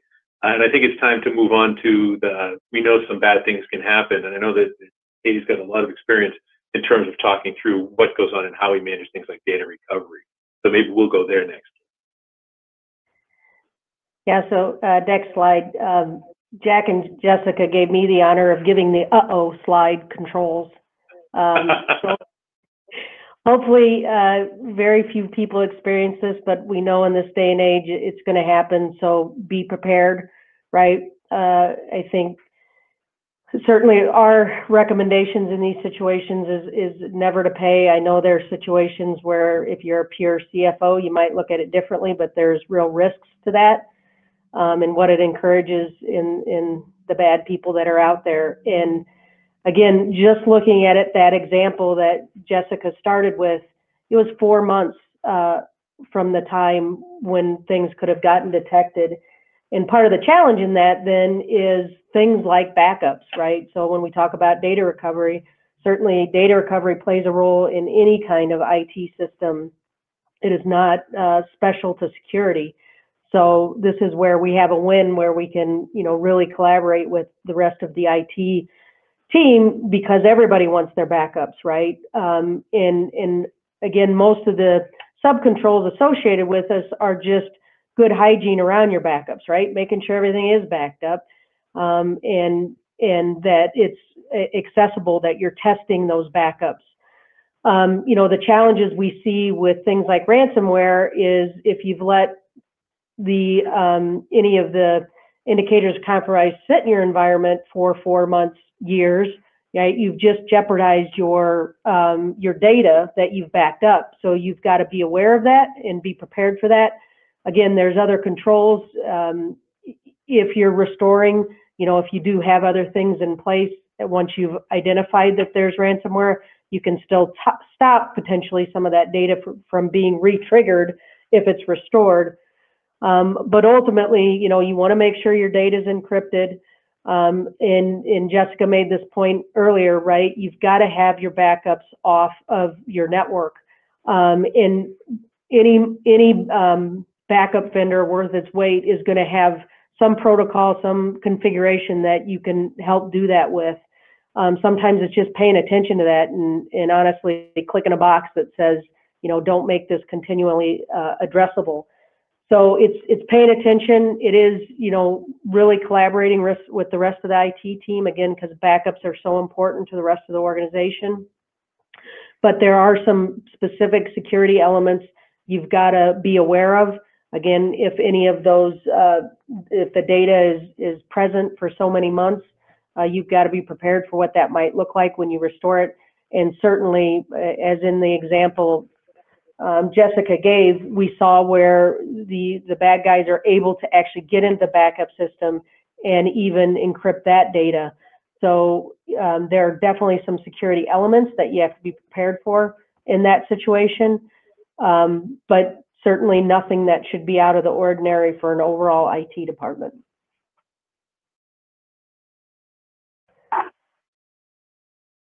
And then from there, I think we could lead into boundary defense. Excellent. And, part of the boundary defense protocol describes exactly what Katie was just alluding to, right? Which is that you want to make sure that things like your backup go outside your boundary, because partially the attacker's success is going to be based on what they can access. So if we can move to the next slide, please. I just want to talk a little bit about why boundary defense matters in this day and age, right? So things are very different now than they were 10 or even 20 years ago, right? When some of us started out in this industry.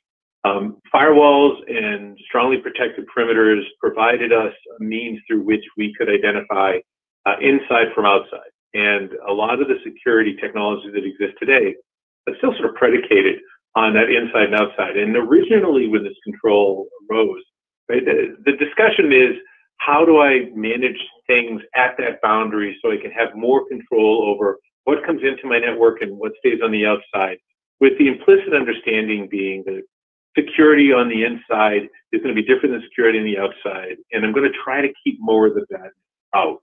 And one of the things that's happened over the last number of years, even before the advent of the cloud providers taking over so much of people's infrastructure, was that the perimeter began to dissolve. Right? We talk about it as the rapid deperimeterization for basic connectivity because there's plenty of syllables. But the idea is that the logical perimeter now sort of exists between me and the app onion.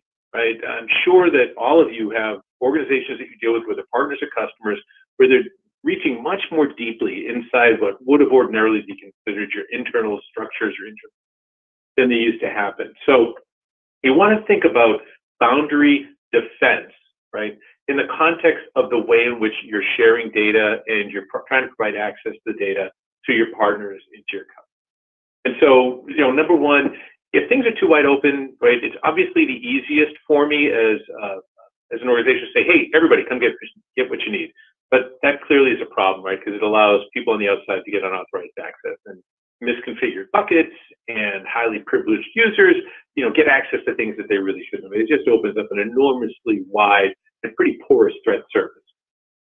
The second thing is, if I have relatively porous external protections, it provides access to a lot of internal systems which may not have necessarily been developed or be maintained with the same rigor as the patch management will happen from organizations like Microsoft, right, who are going to have a patch Tuesday. They're going to do a good job of trying to make sure that I understand what should be patched to maintain security.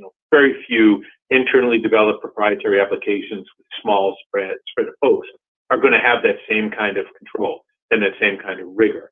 And so by not understanding that boundary condition, by not limiting either logically or from a network perspective access, I'm going to be exposing a lot of weaknesses that I don't want to see. And we saw some of this on recent hacks.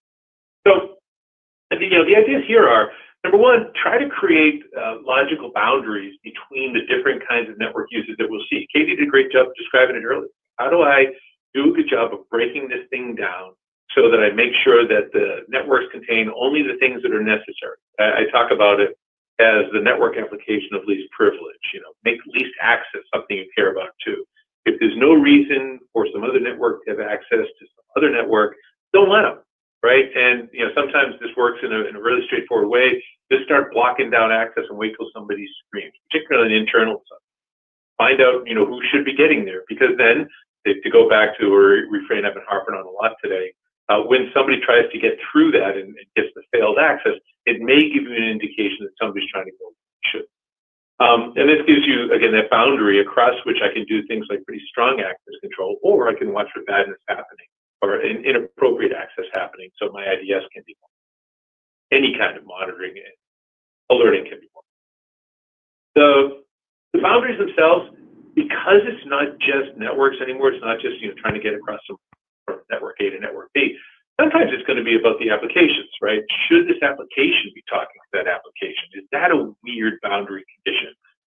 Should someone who's busily using application A have access to application B, like Salesforce, right? Or is that something that's just unusual enough that I should ask a question? So think about this control in terms of boundary defense as a way in which to do relatively sophisticated things if you want to, like identifying people who are trying to overstep their bounds in terms of what they're trying to get access to. And also think about it as a very blunt force control, right? That if you have the capability and if your organization is clearly delineated enough, you can use this as a really smart and logical place to put more blunt force protection. So, I just encourage you, it just gives you another opportunity to get some insight into the way the organization runs. If you're responsible for security, it gives you a great conversation to have with the organizations you're trying to protect. But boundary definitions provide you with a great way to do a number of things that will help you with control. And Jack, I would add to that, right? For me, this control is a big one for security by design, right? Talking to your business units when you're putting in a new application is a perfect time to talk about what traffic should be talking to what, so that you're not doing it after the fact. with some of the advances with software-defined networking. I know there's a lot of buzz with zero tolerance networks, and not that you have to get to those kind of extremes, but just, you know, knowing what needs to talk to each other when you're implementing something, to me, is a huge aspect of this control that you can get in front of. That's a fantastic point, and in fact, it coincidentally leads us beautifully into awareness, which I think Jessica's going to talk about. Absolutely. So if we move on to the next slide here. So, you know, we've talked repeatedly just about user behavior, and this is a key, you know, control. Again, it's control 17 in the catalog of controls. And in the example of the ransomware that I gave, that was a scenario where user behavior was ultimately the situation of what allowed that breach to start out. So a user received an email, they clicked on a link, their device was compromised, you know, the malware was loaded onto their device, and then it spread from there ultimately. It moved laterally within the environment. And, you know, and this was a scenario where the user clicked on something, they didn't report the fact that they had clicked a malicious link, so nobody was able to recognize at that time that they needed to take action on it. And so, you know, this is a scenario where it's really important to educate. One of the things that we really focus on is educating your organization as a whole on the fact that security is everybody's responsibility. There would be no way that a security team in and of itself could be successful with protecting an organization. It really comes down to the behavior of each person and individual in the organization. And now, obviously, a lot of the rest of the controls dealt with, you know, control or dealt with technology and processes to put in place to make up for a scenario where a user takes a bad action. But in reality, it's very important and it's critical to continue to work to try to train and educate the workforce on what their responsibilities are. And so there are various different good tools out there that allow you to focus on education for your employees, as well as, you know, the other thing that is very helpful is to do phishing simulation or phishing tests. And ultimately, you know, that allows you to kind of run your user through some scenarios and kind of allow them to practice in a safe way, recognizing when something is or is not malicious. And then often it allows you to kind of continue the cycle of education that if someone does click a link, falls for a simulated phishing attack, that it allows them to then receive additional education to try to kind of beef up their knowledge. And just kind of some key things that we try to educate on is, you know, to teach people to use caution with the links that they're clicking, and to make sure that they use caution when they enter website addresses, to ensure that it's not a malicious site. Look for security on the website to ensure that it's locked, that it's encrypted. Even things like, you know, being sure that you understand, you know, what an email attachment is and if you should have been receiving that, and opening those with caution, forwarding them on to the IT team or an IT staff to take a look at those, to validate if they are legitimate or if they are false and if there is a concern with them. But really, by far, it's, you know, trying to teach the users those basic good behaviors, ensuring that they understand how to report issues if they encounter them, and that it's encouraged and not penalized to report issues, that's viewed very favorably.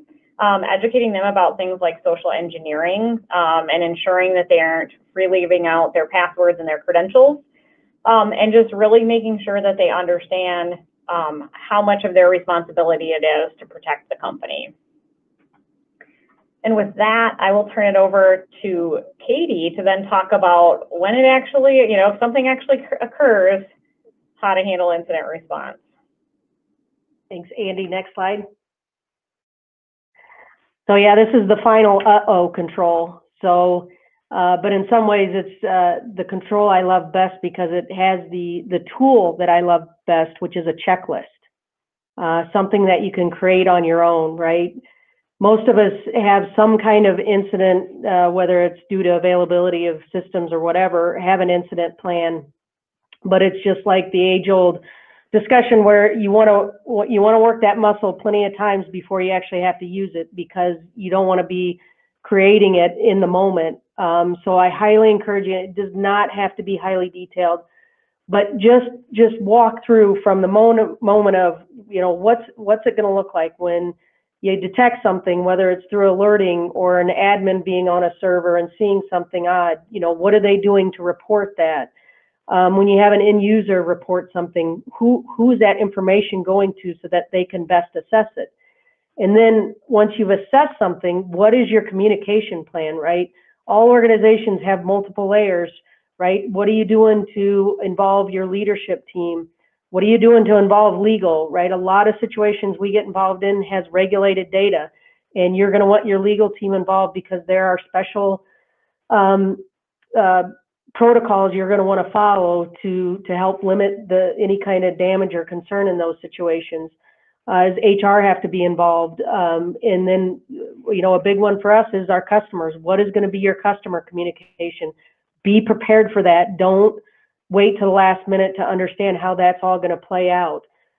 So think through your communication and notification. Put it in a checklist so you're just running through that checklist. At OneNeck in TDS, we go through a yearly crisis communication plan where we pull all our leadership into a room and we go through an exercise of, okay, here's a scenario, what are we doing? And we walk through it. We spend nearly half a day walking through it. We get all sorts of after action feedback. So it's an incredibly important part to get it documented and then test it on a regular basis. Make sure it includes things like your communication and notification. Make sure it includes things like what data is going to be critical to collect and understand in those situations. Again, we've got a full checklist from, you know, what logs are we looking at? What users were on the systems? Were there any immediate changes in privileges? Were there any anomalies in the event logs? What services are active on a server that appears to be compromised, right? Don't leave that to question about what data you're going to ask your system administrators and network administrators to gather. It can be a quick checklist, and this is the data we want. Here's where we want it sent. Here's who we need to notify. And then, you know, always know who you can engage with if things get bad. Don't be worrying about contracts and statements of work in the last minute. Kind of understand what of your vendors are available to help with that, because sometimes these can get out of control. And if you potentially get in a situation where you're having to restore from scratch, you're going to need some extra help, and you don't want to delay that if you've got vendors at the ready to do that. And what I encourage our customers to do is please involve us in your testing and your security incident plan, so that we can understand the roles that they're expecting us to play and that they're going to take on. Again, we've got a checklist that we run down. Not saying it's, you know, it's not 10 pages, it's a couple pages, and it's always edited for different customers on what activities they're going to look for us to do with things like data recovery and analysis and those types of activities versus what they're going to do. And a lot of times that comes down to certainly the communication protocols that they're going to handle. But I can't encourage you enough. Have a plan, especially, you know, be prepared with any kind of communications you're going to have to do. Make sure you've identified the key administrative tasks that you're going to ask your teams to perform. Know who all, in terms of your vendors, that potentially need to be involved in it, either as a result of an activity or to help resolve the activity. And practice it at least yearly, even if it's just an hour to get a few key folks in a room. I guarantee you, you're going to uncover things, and it's a very worthwhile exercise.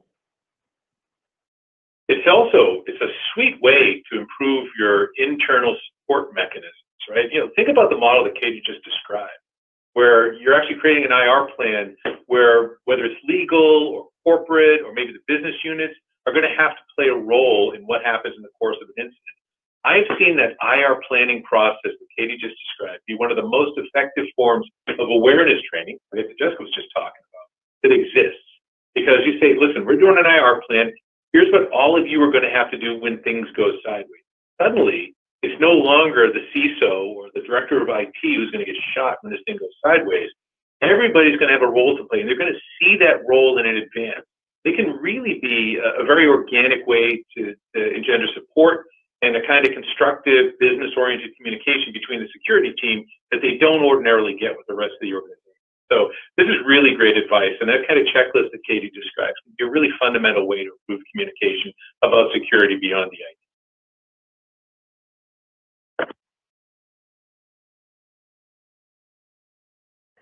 Thank you all so much. I think we've got a couple of more secret words to give out before we can get some questions from our audience. Malware is secret word number 5. That's M-A-L-W-A-R-E. So secret word number 5 of 6 is malware. And the final secret word of the day is data. Secret word number 6 is data, D-A-T-A. There's still time to get your questions in, ladies and gentlemen, using the chat window that you'll find on the right-hand side of your screen. Even though the questions won't appear, we will get through as many as we can with the time that we've got remaining. The first 2 questions, however, are for yours truly. Our first secret word of the day, for those that may have missed it, was security, S-E-C-U-R-I-T-Y. And in terms of those secret words, you will be sent a brief survey after today's webcast that you'll need to type those secret words into. So if you've missed any of them, just send us an email, info@theknowledgegroup.org. So that's the 2 questions for me. I've got a couple for the panelists as well. Our first question for today's panel, how do you garner funding to address security concerns that may occur? So how do you garner funding perhaps to deal with a hypothetical?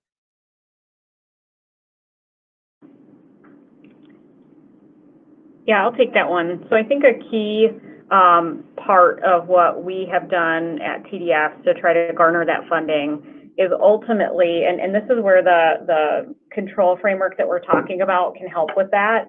So one of the key things that we did kind of early on in establishing our security practice was, as we started to use this framework, we laid out, we ultimately looked at each of these controls and we went through and we assessed what our risk level was associated with this. So we looked at what the likelihood of an occurrence was. And again, you've got to take into account the fact that things like ransomware, like we're dealing with here, they are rampant out there right now and they are all over the news headlines. So it is happening very actively.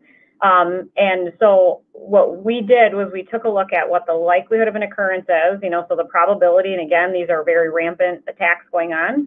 And then we also looked at, what the impact of a breach would be to us. And we said, here are the types of things that could happen, so it could shut down the business for X period of time. And this is actively what's happening. And we used this framework then to be able to communicate back to our executives and to be able to say, here's where we see our level of risk in the environment. So we see this as a high risk, that if this occurred, this could have this type of impact to our organization. How could we would we be able to handle multiple weeks, months of a scenario where we did not have access to our IT assets, where they were unreachable? And we took that to our executives and said, here's where we need assistance. We need to start by mitigating these. Again, if you look at the control framework, I think Katie had spoken to the fact that there are different implementation groups per type and size of company. And so depending on the size of your organization, look at group 1, look at group 2, look at group 3, whichever is applicable to you. And I would encourage you to take those to your executives and show them really potentially, even whether it's a dollar value of potential impact or even just talk to them in terms of the impact that it could have on your business. And that's really where we've seen the most progress in organizations working to get funding. I don't know if anybody else has anything they want to add to that. I might just say that from a practical perspective, being able to identify peer organizations which have experienced the type of breaches you're concerned about can be a powerful tool to take to your management team. We don't want to look like XYZ, right? Because then it can be some publicly shared data about how it went sideways. And also, some firms like OneNeck, they can actually give you information about what peer organizations are doing, right? So, you're doing pretty well, but these organizations are now focused on implementing two-factor authentication, or these organizations are doing 24/7 monitoring in a different way. So sometimes being able to help your funding organization, your executive team, your management team, your business unit, to better understand how people like them, who they may aspire to be like, or who they don't want to be losing business to, are doing it. It can be an effective tactic. Thank you so much. A question here from our audience. It's a two-part question. Towards the end of the presentation, we discussed the idea of a plan.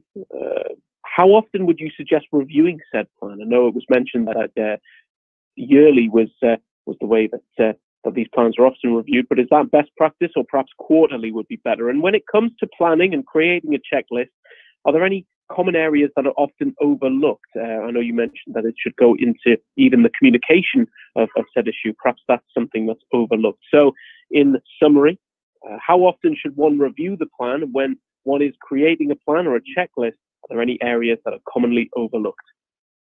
Yeah, I can start there. So I would certainly encourage more if you can, because to Jack's point, it's a good tool for awareness and get buy-in. I do think where it's most effective is getting a cross-functional team together to really have the discussion. So if you can truly get that cross-functional team together on a quarterly basis, absolutely, that would be a great mechanism to in format to do it in.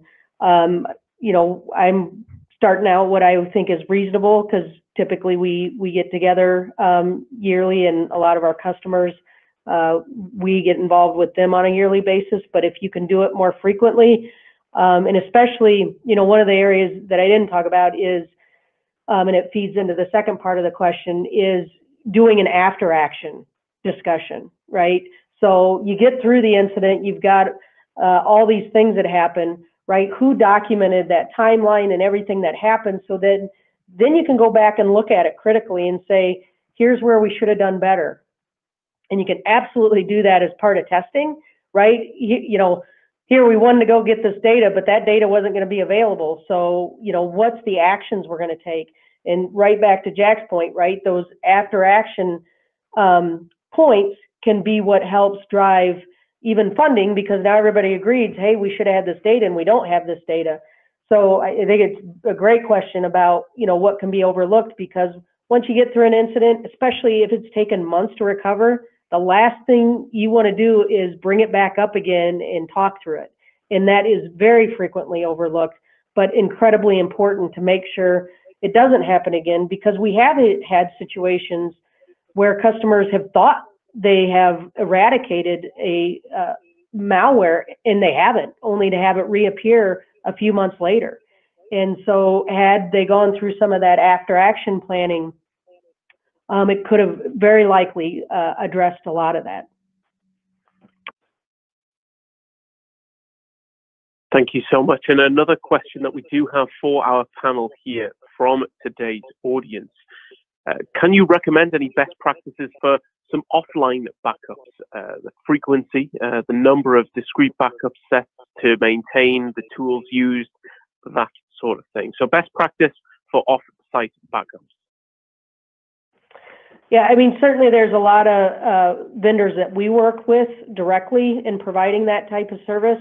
So I don't want to sound too biased, but Microsoft's got reasonable products in the cloud that help, again, with getting it off of your environment. We do our own backup, leveraging different technologies and different storage systems.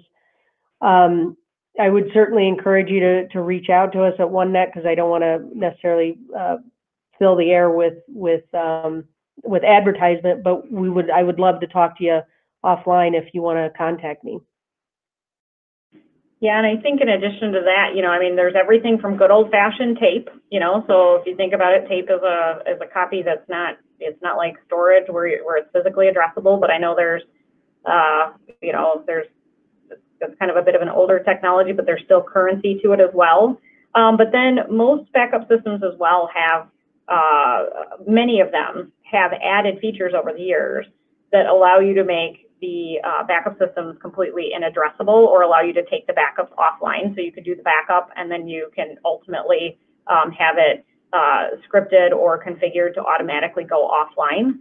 So those are a couple of different options. When it comes to numbers of copies. I think that, a key thing often that can be missed with backups is it's sometimes less about the number of copies and more about the integrity of the backup. And so organizations don't always necessarily test to validate that their backups are good.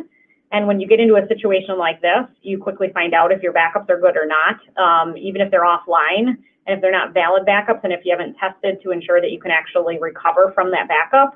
I would say that that's probably even more critical process than necessarily the number of copies or anything along those lines. And so ensuring that the backup that you have taken and it's that backup that you take offline is actually able to recover and good to be used is an important step to not miss.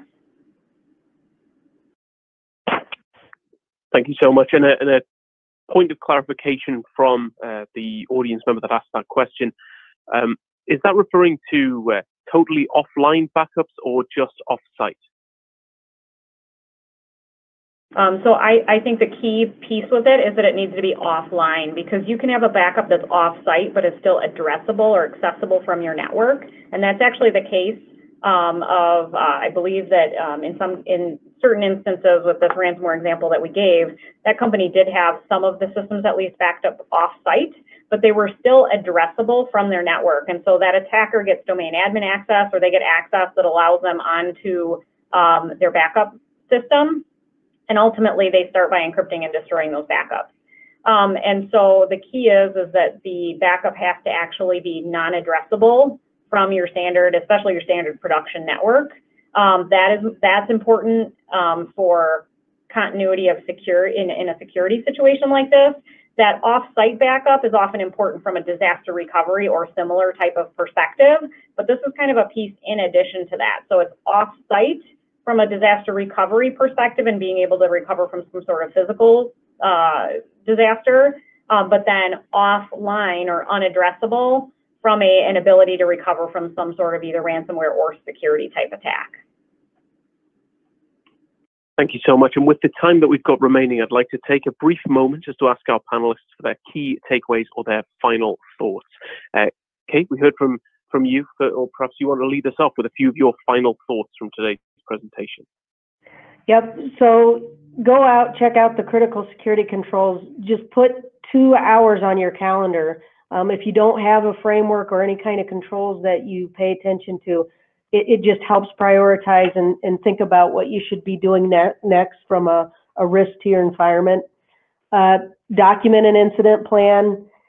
And, we didn't talk about it a lot, but in the boundary defense discussion, whenever you're starting up a new project, security by design and thinking about these controls when you're implementing something new is an incredible time and cost-effective time to do it. Thank you so much. And Jessica, some takeaways from yourself as well, please. Yeah, I think a key takeaway that I would ask as well is, kind of taking on to Katie's, when you look at those controls, then think about how to educate the other executives in your company, those who are responsible for helping you get funding.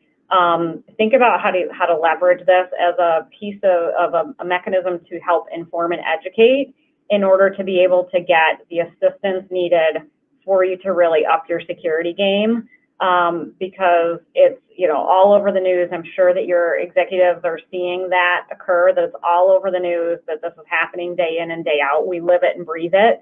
And so use these as a way to try to get that common language that we've talked about, to educate your executives, to try to get the support needed to move the needle in your organization. Excellent. And finally, Jackson, takeaways from yourself as well, please. Yeah, absolutely. The first thing I'd ask you all to do is to remember that the security is applied against the backdrop of the business you're trying to help out. And so as you're thinking about these controls, start by understanding what the business is trying to do, is getting that visibility across not just all the assets, but all the functions that they're looking for and how the business is being run. Both Katie and Jessica said it perfectly well. Use this as an opportunity to share common language with business types, business partners who may not necessarily understand all the geekliness of security. And don't hesitate to reach out for help. And help doesn't just mean getting great technical advice, from folks like we're talking today about, but also about how to communicate. What's an effective strategy? You've got people like Katie who are successful at being CISOs, who know how to have these conversations. So reach out, not just to understand what to do for tech, not just to understand what to do for tooling, but to understand how to have these conversations, because they help us out. Thank you so much. And with that, that's about all we've got time for today. Ladies and gentlemen, this concludes today's webcast, Data Security, Raising the Bar for the Mid-Market. Now, if you do have a question intended for one of our panelists that perhaps we didn't get time for, you can contact them individually using the information found within your materials. Can't find that for whatever reason, or have a question for us, just send us an email that addresses info@theknowledgegroup.org. You can also send us an email if you've missed any of today's secret words. And for those applying for continuing education credit, that survey is mandatory. You'll need to enter the secret words that were read earlier to satisfy that attendance requirement. Finally, you can follow the Knowledge Group across social media. We're found on Facebook, Twitter, and Instagram for all the latest news and event information. You can also listen to our Knowledge Group podcast on iTunes and SoundCloud for the very latest about what our speakers intend to cover